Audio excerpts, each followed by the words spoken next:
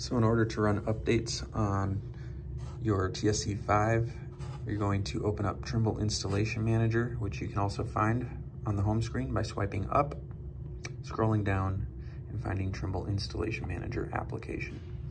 Now that might require an update of its own, and you want to make sure that you're connected to Wi-Fi. So you can see that up there in the top right corner. I'm connected to Wi-Fi or cellular. You just need to have internet for this application. So it might ask you to update Trimble Installation Manager first.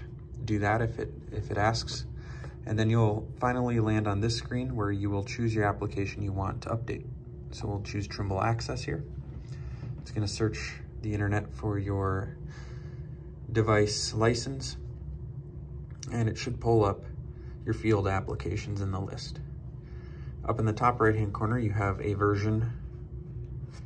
So it will show you the latest release possible for this controller given the warranty expiration date.